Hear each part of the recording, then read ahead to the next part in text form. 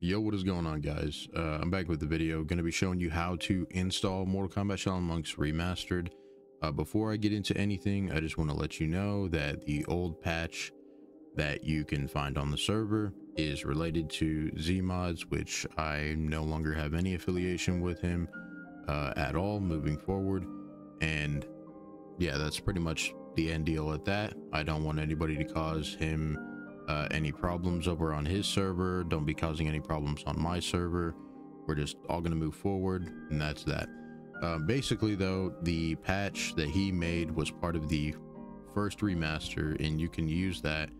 And I mean, if he released it back then and it was safe enough to release and use, then it should still be just as viable today with no problems. I think there's some added codes that I added from Dirk that he gave me a while back, and I don't know if I took those out because I don't remember which ones those are. So those are probably in there. If they are, they are. If they're not, they're not. I think it was only like a reptile mortality or something like that, but I could be wrong. I would have to double check that when I get some spare time, but at the moment in my spare time I'm trying to make this video so it's easier for all of you. So anyway, this is, you're gonna open up your folder, right? And you're gonna have the PCSX2. It's gonna be in here. It's not gonna have so much stuff as me because I have a bunch of ionize for reshade, which I will be releasing for you guys, the reshade preset. So yeah, so you have the nightly build. You need the PCSX2, the nightly build, okay? And then once you go there, you'll open it, and then from here you'll select your Shaolin Monks game and make sure that it's in here. I'm not going to show you how to get that registered in here, but for graphic settings, you're going to want to make sure you put on anti-blur. You can apply the widescreen patches if you want to. If you don't like that, then turn it off. Texture replacements, you need to make sure that PCSX2 will load the textures wherever you put them.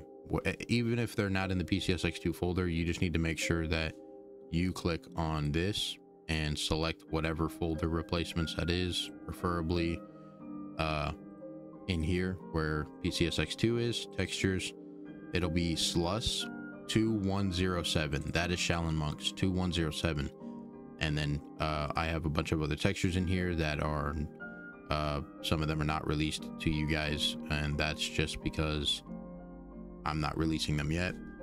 And because some of them are done, some of them are not done. And replacements, this is where it'll be. It'll all be in here. So you would just select that folder, but you would select textures because it's going to register. If you select textures, it'll register the SLUS of that game whenever you boot it up. You'll click load textures. Rendering, this is all preferable, but kind of match these settings basically, except for the resolution. The resolution, you want to put whatever your PC can handle.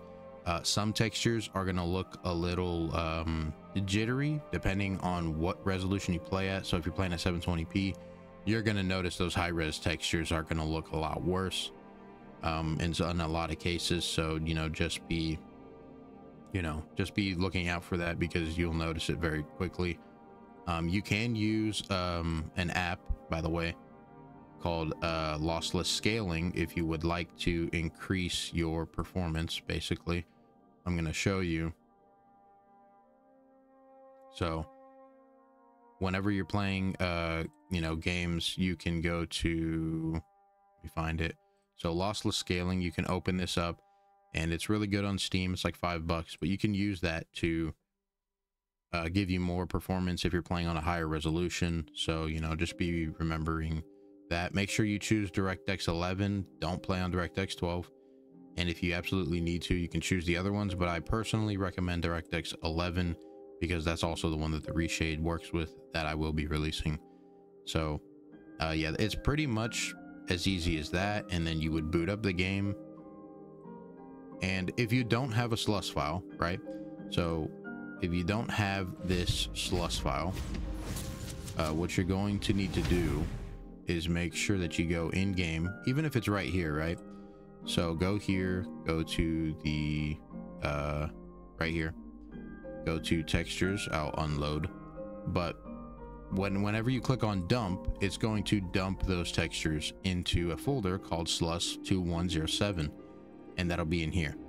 and it'll say dump and replacements, and then you would just go to the replacements area and then drag and drop all my textures, including a couple of fan created textures from, there's a guy out there, I don't know his name, he did the some of the loading screens, and I thought he did a great job, so I asked him if we could use it. But anyway, yeah, and you would just place all of those folders, or sorry, files in here. And to do that easily, you would just click Control A, and then you would drag and drop all of those into, well, the replacements folder. So it's pretty simple, it's pretty straightforward, it's not anything that you can't do. And then for the reshade, like I said, I'll set that up for you guys, because you can notice I'm turning it on and off right here. Yeah, it is a big thing. So it's pretty simple, it's straightforward. And then once you load the textures, it'll look like this. I'm gonna fast forward the game just a little bit.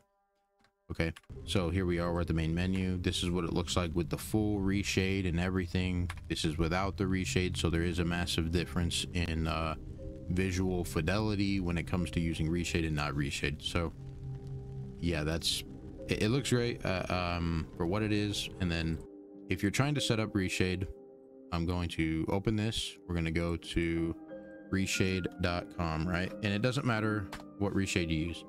So you would just click download, and then you would download reshade. I'm pretty sure I already have it. Yep. Okay, you would go to File Explorer, go to downloads, click on reshade. So you'll double click reshade, you'll go to browse, you'll go to your PCSX2 directory, look for PCSX2 QTEXE, click on that, click open, click on next, click on 10, 11, 12, which is the DirectX 11 that we're going to be using as a rendering API for PCSX2. You'll click next. It's going to ask you some different stuff based off of this, but you don't really need all of that, because you'll be using my files that I will be providing you that you'll have to drag and drop. So basically you'll just click continue, next, next, next until it's done, and then you'll have a file called reshade shaders. You'll double click that, and the file that I provide you here, you will need to basically do this, right? I'm gonna show you just because it's pretty simple.